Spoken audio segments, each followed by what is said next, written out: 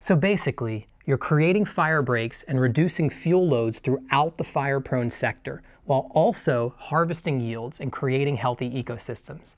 And that's the permaculture way.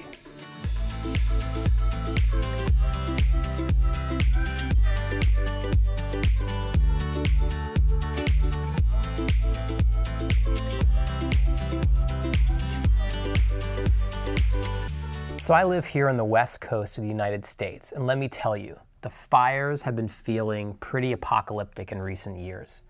The climate is changing and fire season has expanded. Summers are longer, hotter, and drier than they have been, with strong wind events that have added up to explosive wildfire conditions. The smoke has gotten crazy, and fire disasters have become a new normal that we're living with. So whether you're in Australia, Southern Europe, Siberia, or anywhere else that's been burning up, we need to understand and prepare to survive this new normal.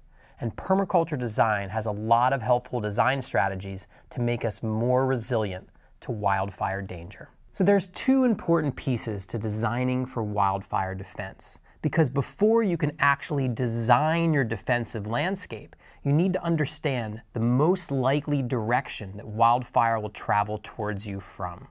Now, under normal fire conditions, there are three main influences on the direction and severity of a fire, and those are slope, wind, and fuel. So this is all pretty common sense. Heat rises, so fire will travel upslope and preheat the air and vegetation ahead of it as it burns. And fire is carried and fanned by the wind. And the intensity of the fire will be determined by the type and amount of fuels present. So if there's dense and flammable vegetation, then there are also fire ladders, where the fire can easily jump from grasses to shrubs to low tree limbs and up into the tree canopies. Then you've got a problem, because when slope, wind, and fuel are all aligned, then a fire has lots of energy for fast and fatal movement. In any landscape, there'll be the typical prevailing wind direction during the fire season. In most of the western United States, south and west winds are common during the summer and fall fire seasons. So these south and west facing slopes will be more dehydrated and will be able to carry fire earlier on in the season than these wetter and cooler northeast slopes. But just because the wind comes from the southwest, for example, doesn't mean that a fire can't burn up a north slope.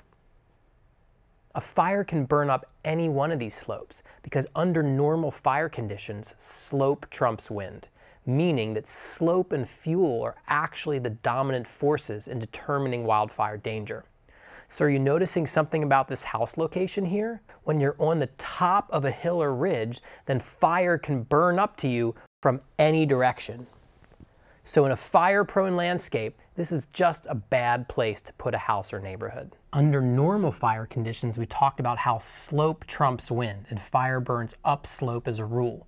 But when we have extreme fire conditions, it means that we introduce very strong winds into the equation.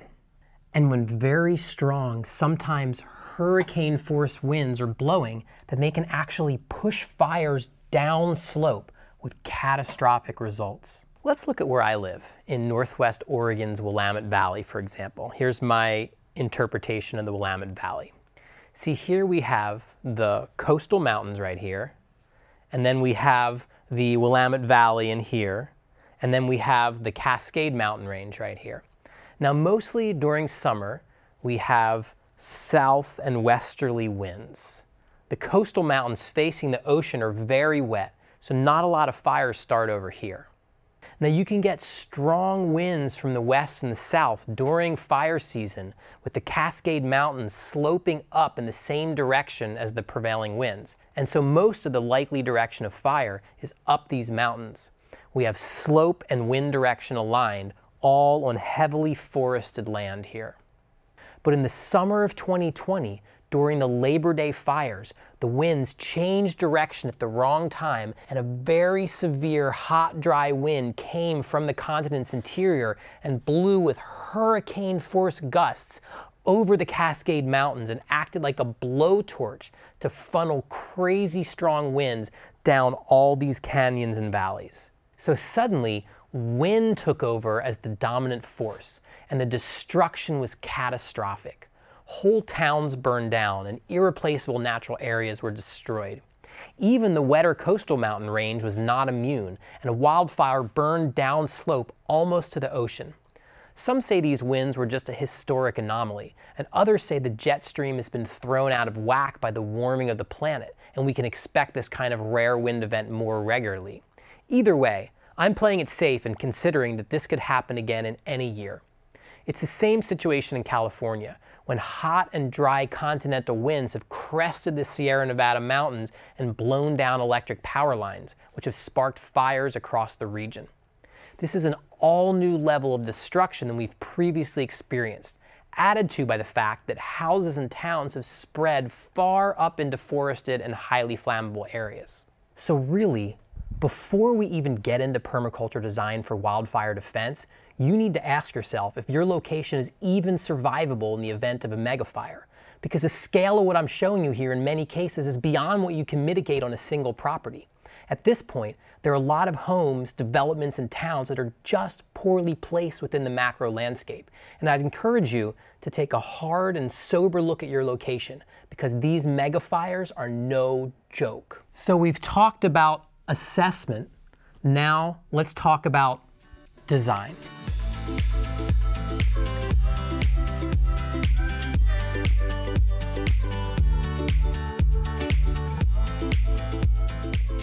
All right, so we're going to talk about design now.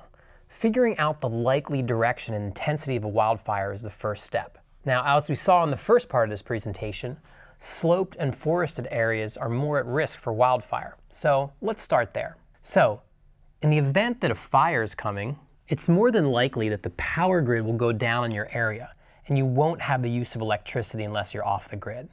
So it's really smart to have a reservoir that's kept full of water throughout the dry season. Now, of course, a large water tank will do as well. If you want a whole bunch of details about permaculture pond design, please see my previous video, Permaculture Ponds, Why, Where, and How, linked above and also in the video description.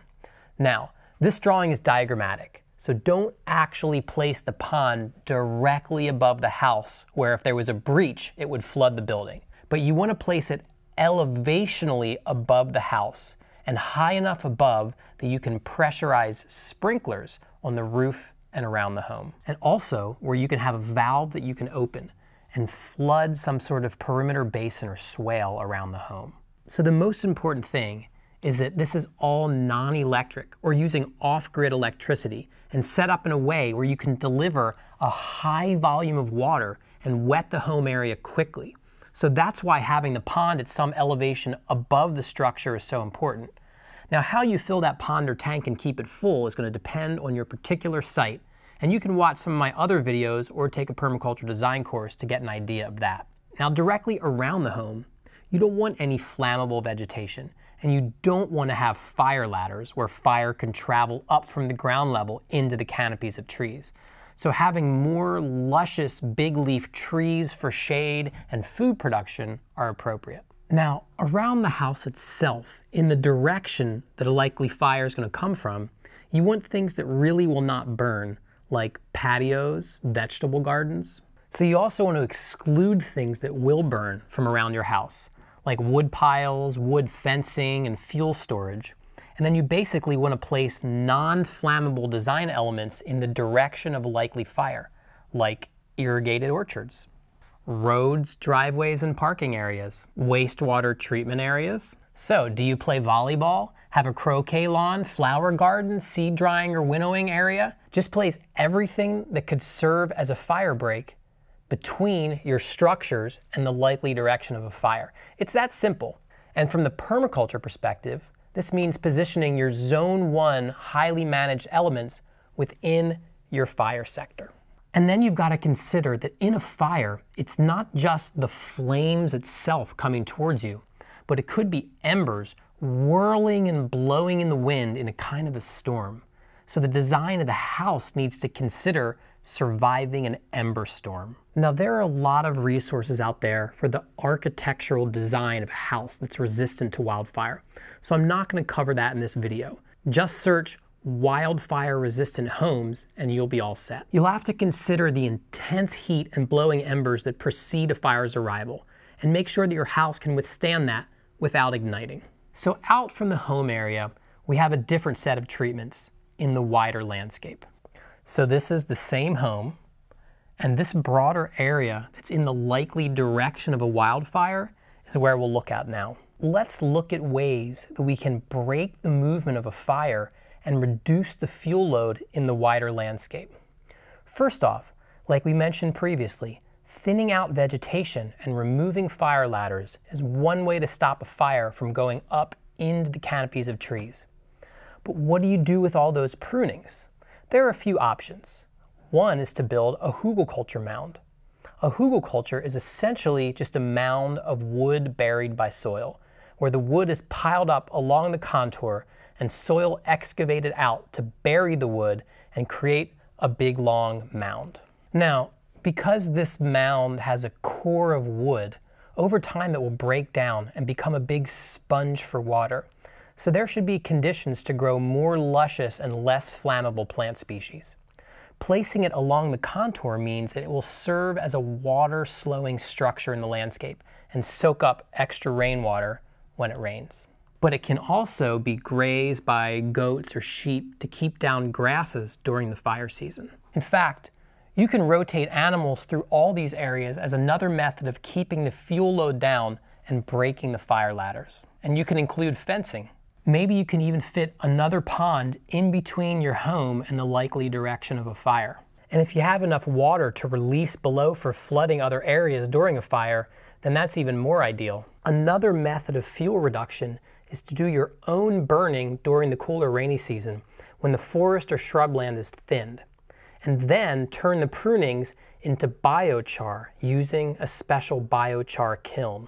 So biochar is a kind of charcoal that is used as a soil amendment. So you're basically taking your prunings and burning them in a special kiln that excludes oxygen during the burning process, which turns the wood into a soil amendment that can then be deposited on the forest floor to improve the soil's health and water holding capacity. Spongy, healthy soil will also help to reduce the risk of fire by holding more moisture in the system for longer time. So basically, you're creating fire breaks and reducing fuel loads throughout the fire-prone sector, while also harvesting yields and creating healthy ecosystems. And that's the permaculture way. But there are a couple more important things to mention, especially if you live in a more remote rural area. The first is to have an evacuation route planned into your overall design site that's away from the likely direction of fire. And the last resort is to have some sort of bunker where you can go underground and wait out the fire.